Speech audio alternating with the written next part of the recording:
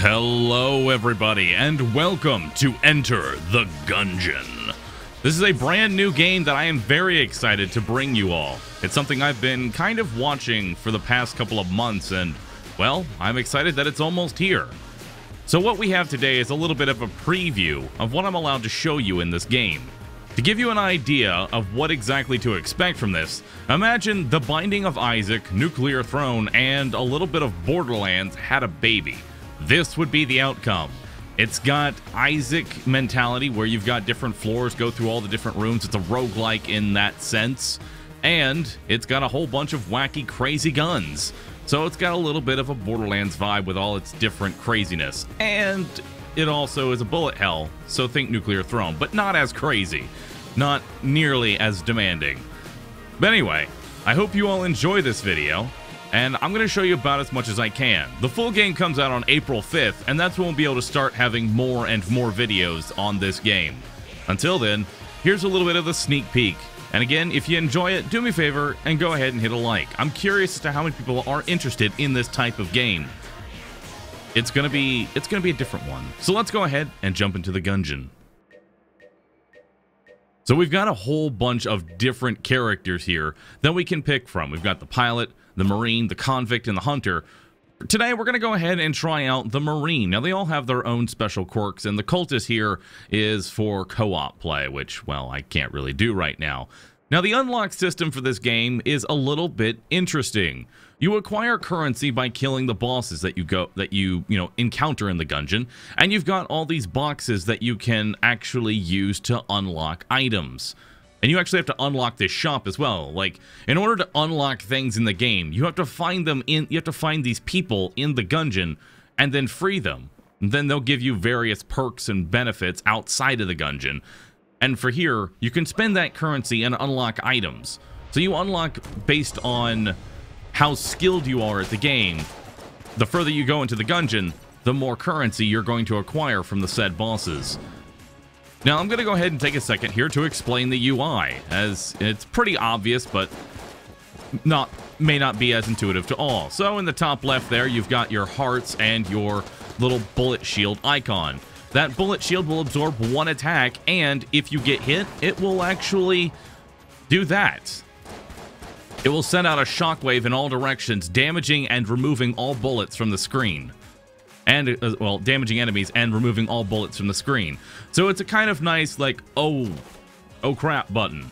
Now, these will only block one actual hit, so they're not in the same sense of, like, soul hearts or anything like that. You've got one hit on it. Also, a nice little touch is that it knocks off the Marine's helmet, which is kind of neat.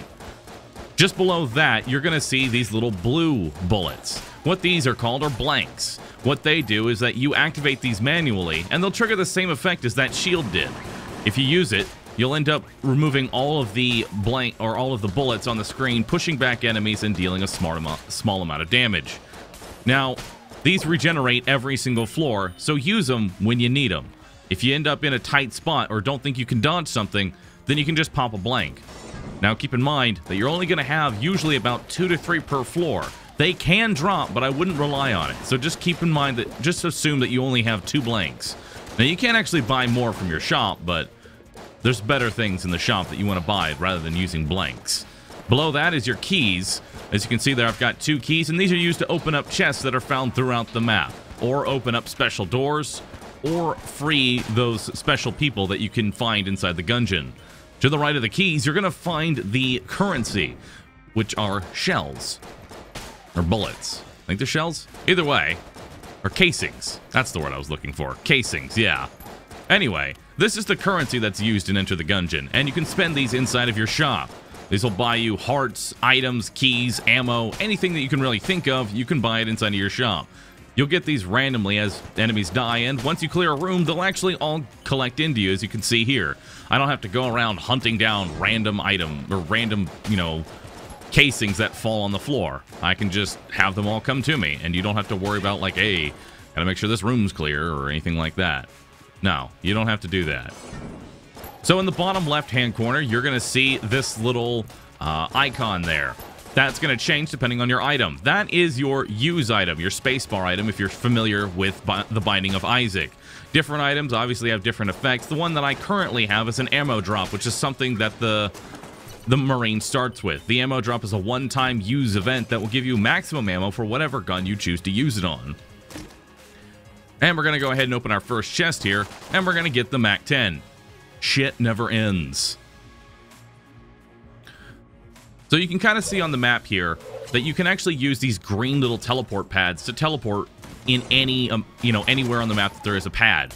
These pads are unlimited use as long as you are not in combat. So if you want to just, go to a room that you might have missed without actually having to backtrack, for like 2 minutes, you can do that. And you'll unlock these sporadically throughout the map. Usually it's a good sense that if you're finding more checkpoints, you're probably getting closer to your boss, but that's not always the case. They're usually just kind of littered all around the place. Now, keys can be bought from the shop, or you can find them randomly. However, it can be a little bit difficult to find keys, so just assume that you're not going to find any and that you're going to have to buy them. Usually, you're going to have to either take a risk here, and this chest actually has a little fuse on it, and what that means is that if I don't open that chest within a certain amount of time, it's gone forever. Then you've also got the Ammo Nomicon. Negates poison damage is what I just picked up. That's another little interesting feature, is that you can open up the Ammo Nomicon at any given time and see what exactly the item you just picked up did. You don't have to make these wild assumptions like, oh, I wonder what that did. Well, I guess I'm just going to have to be clueless forever until eventually some data miner figures it out. Nope, it'll just tell you straight up what it does.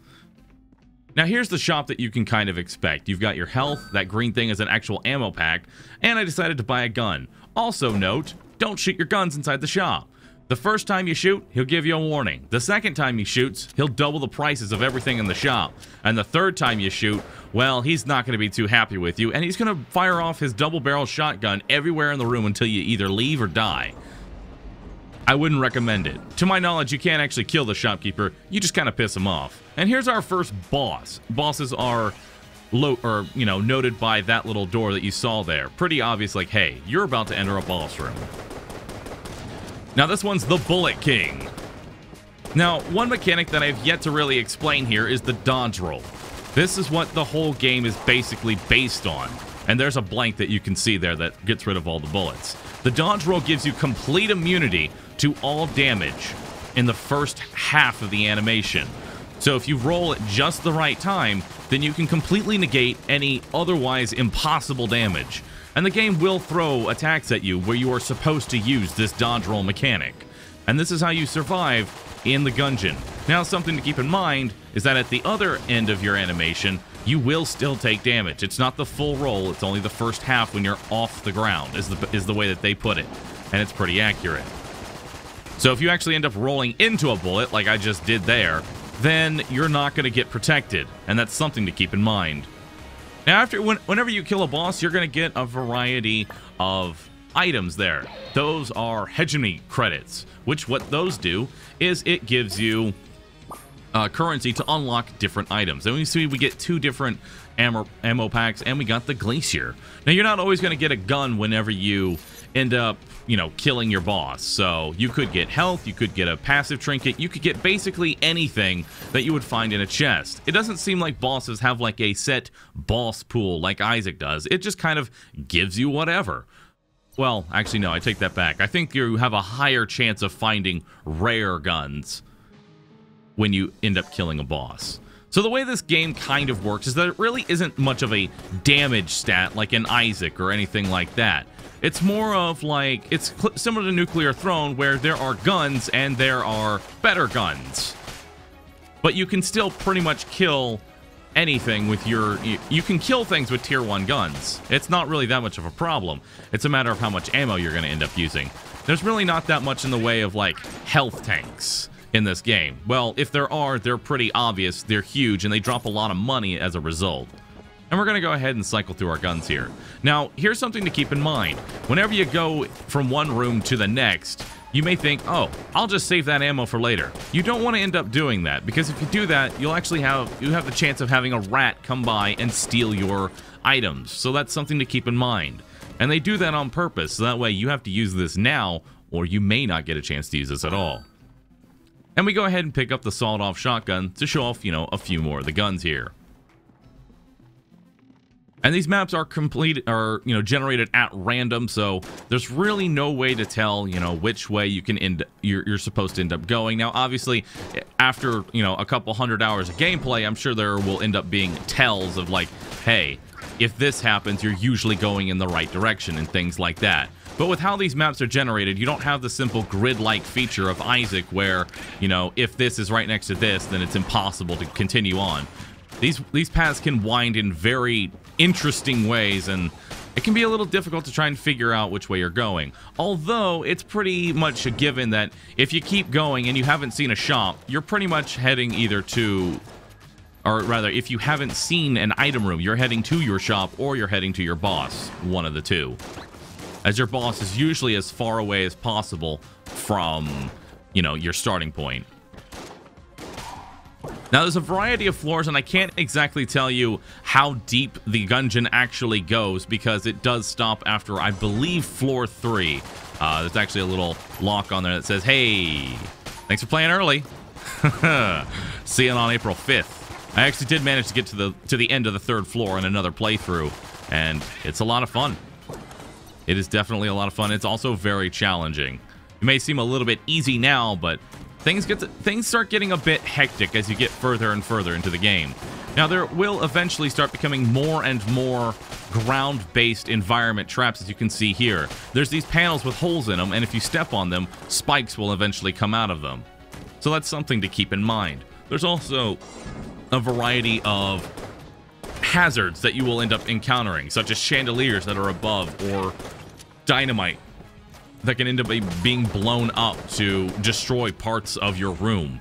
So that's something to keep in mind. And here's an example of one of the larger, tankier enemies. He's pretty slow, and by himself, he's not that much of an issue. And he does actually drop a decent amount of money there. As you can see, he drops like 30 of those casings, and that's pretty substantial. So, you get a lot of money for investing those bullets into his face. But overall, I really like the difference of the enemies here. They all have their own purpose here. You've got your little guys that really aren't that much of an issue, and you've got your shotgunners that are there to try and wall you off. And then you've got those little purple dudes, which if you leave them alone, they don't really do damage if they hit you, but they're trying to knock you off into those pits. You've got your snipers, as you can see here, and I killed the little Bullet Bill guy right off the bat, so you didn't get to really see what he did here. And we picked up a new gun called the Fight Saber. Now, this one is actually one of the few cursed guns in this game, and here's a shrine. I've yet to actually figure out how exactly to use the shrine, but I'll figure it out eventually, or maybe it's just not available in the actual early access that I have here, which is probably very likely, because it might actually concern to later parts of the story of the game. Now, the actual story of this game is actually not available. So now what we have is a D20 shrine, which, I gotta roll it.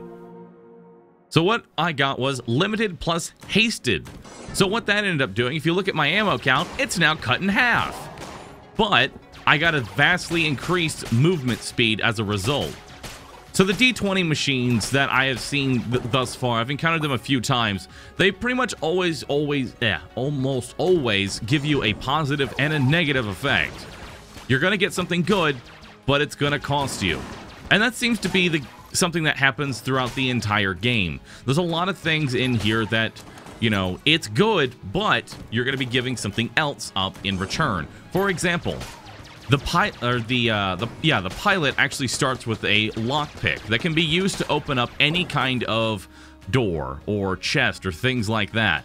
But the downside is that if the lockpick actually fails, the door is locked forever, and even if you get a key later, you can't open it up again. So you have to make the decision: do I really want to open this, or do I want to just try and hope for a key? And we have an extra shop here. Now, this is a lady that can show up anywhere in the Gungeon, and it's someone you unlock later on. Her items are usually discounted, but they come with a curse. These curses can do various different things. I'm not entirely sure how exactly to see what the curses do to you, but they're usually always negative. Usually always negative.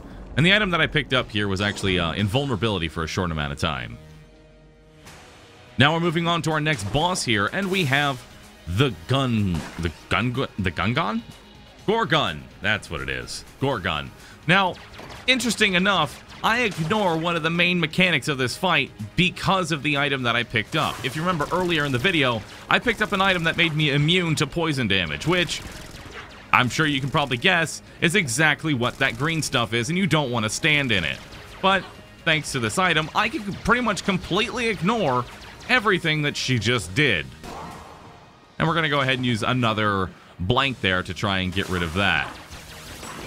So you're going to have different items that, you know, negate bosses. And as you can see here, this item actually that's floating around me also works as sort of an orbital, and that it will block bullets. I don't know if I was cursed and I actually was able to kind of, I don't know, ignore the stoned ability that she gave me, or it was because I was already firing. But I'm going to dodge it anyway. That little shockwave that you saw there, if you end up getting hit by it, you'll be turned to stone and you're not able to shoot for a while. You can still move around, but you can't do any damage. Or at least that's what's supposed to happen, and it may just be because of a cursed gun. The game does tell you a lot, but there's still some stuff to learn here. And you can kill the corpse afterwards. So now we've got a heart, and we've got an ammo pack, which unfortunately doesn't do that much for me anymore since I kind of got cursed and had my ammo count kind of reduced. So I've got a compass here now, and at the time of recording this, I didn't exactly know what the hell it did. But I wanted to go ahead and show off this whole rat that steals your loot. So you can kind of shoot him, get him away, but you can't really kill him, or maybe you can, I'm not entirely sure. But you can shoot him off your loot if you want to do, though. If you want to do that, you know, that kind of thing. And now we're going to go ahead and move on to the next floor of this whole little adventure here. So this is kind of the entire premise of the game. Now, there are a lot of guns in this game. I'm not entirely sure, but I believe there's at least like 100 to almost 200. No, I wouldn't say 200. I want to say positively there's at least like 100 guns. And all these guns are very unique. You can have a literal water gun. Like it straight up looks like a super soaker. It shoots a water beam and it fills the room with water. You've also got fish in a barrel. It's a gun that is a barrel, and you shoot fish out of it. You've also got the light gun, which is a Nintendo, you know, light gun. You know, the thing you use in Duck Hunt. And the final round of the light gun shoots out a duck. They had a lot of fun with these different types of guns, and it's very clear that a lot of time and effort went into this game. That said, it's not the easiest game in the world once you start getting into the later floors. You know, as with any game, or any bullet hell game, you're gonna make a couple mistakes here and there. Obviously, with, you know, a little bit more play, I'll get a bit more used to it, but yeah. It's definitely interesting once you get to some of the more difficult enemies that are on the map.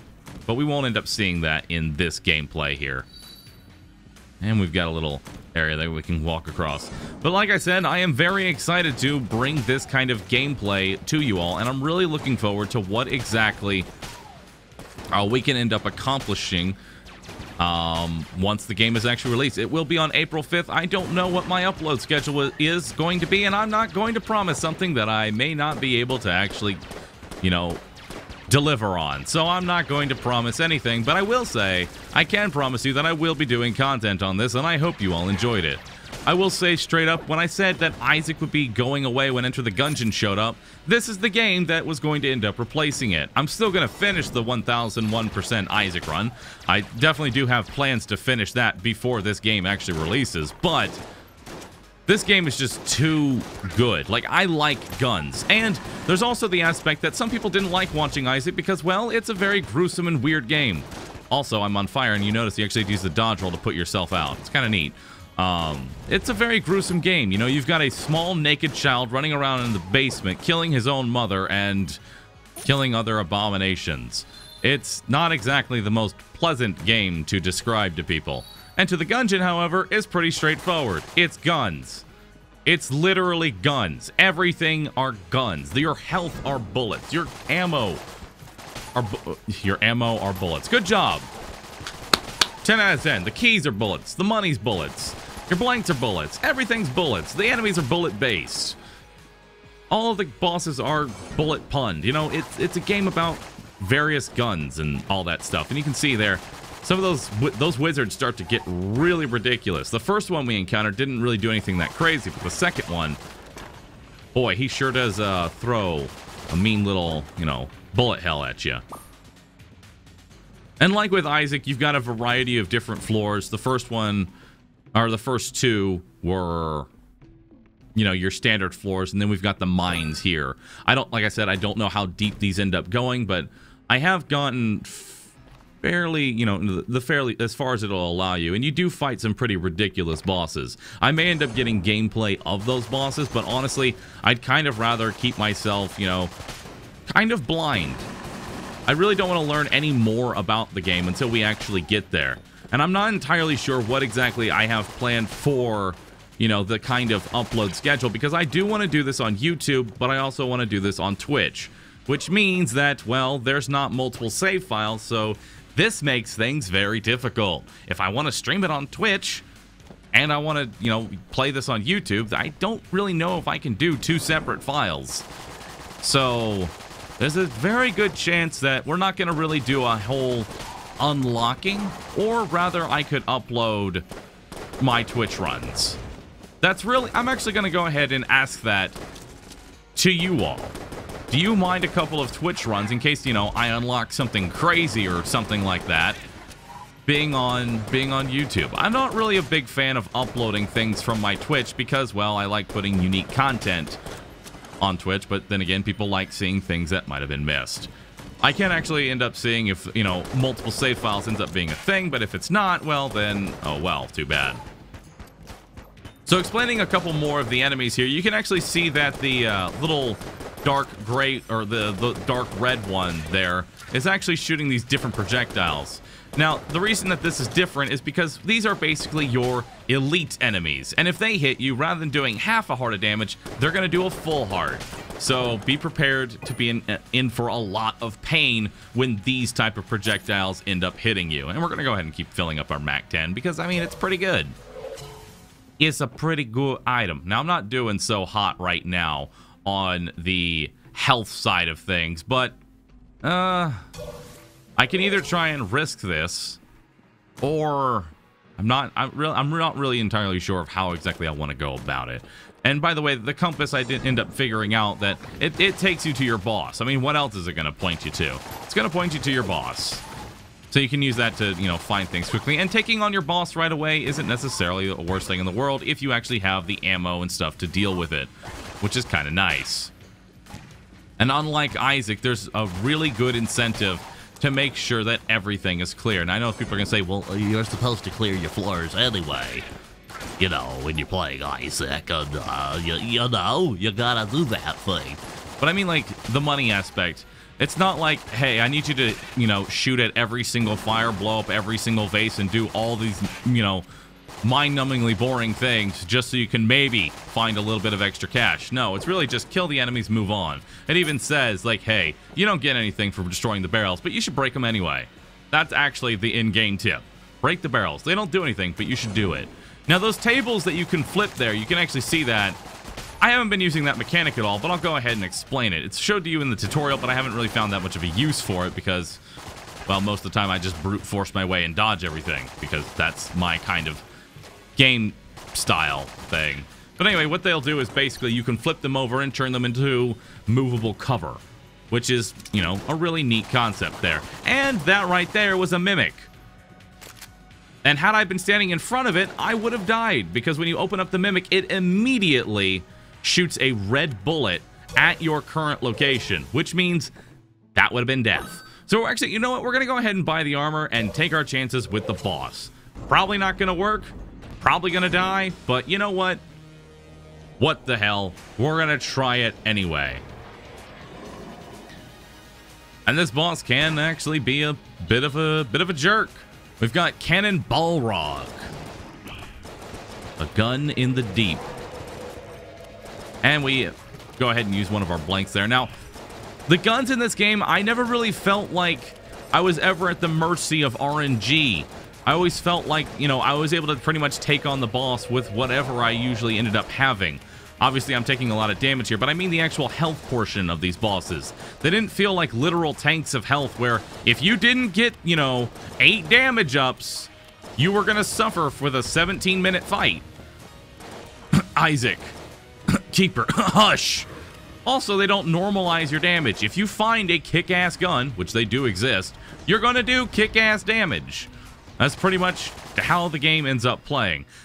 And we end up getting hit there. So that's the end of Enter the Gungeon and the end of our little sneak peek here. Look forward to a lot more Enter the Gungeon gameplay coming up on April 5th. Again, if you enjoyed this video, do me a favor and go ahead and hit the like button, as I would greatly appreciate it. Shows me that you are looking forward to more content of this game. And, yeah, expect a whole lot of stuff to, you know, end up coming on the channel here and stuff. Also, we're kind of near the end of the video, so I'm going to go ahead and address videos are going to be uploaded at 1 p.m. Central Standard Time. I'm going to try and keep a streak going. With that out of the way, thank you for watching. Catch you all in the next one, everybody. Bye!